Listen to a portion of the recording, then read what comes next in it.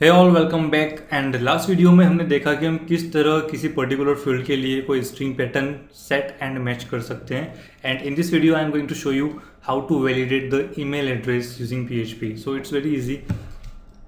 आपको यूज़ करना है फिल्टर अंडरस्कोर वेयर मेथड का इस तरह से। ओके, फिल्टर वेयर से हम PHP में वेरिएबल फिल्टर कर सकते हैं पर्टिकुलर केसेस के according.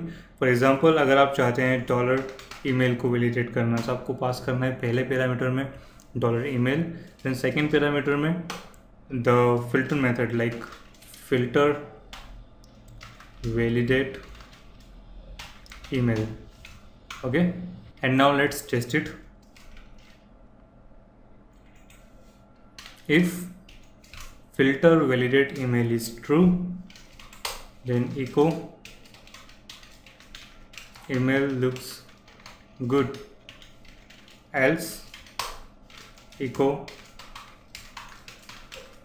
not a good email address. Okay, और या फिर आप लिख सकते हैं invalid email address. Now reload the page and let's test it. यहाँ पर मैं लिखता हूँ v space .8 m. So sign up, invalid email address. Okay, full name looks good को मैं कर देता हूँ comment and reload the page. Then again like Vinay space @me.com. Okay, so space allow नहीं होता है ईमेल के अंदर। Sign up and invalid email address. अब वैलिड डाल के देखते हैं like v@v.com and sign up and email looks good.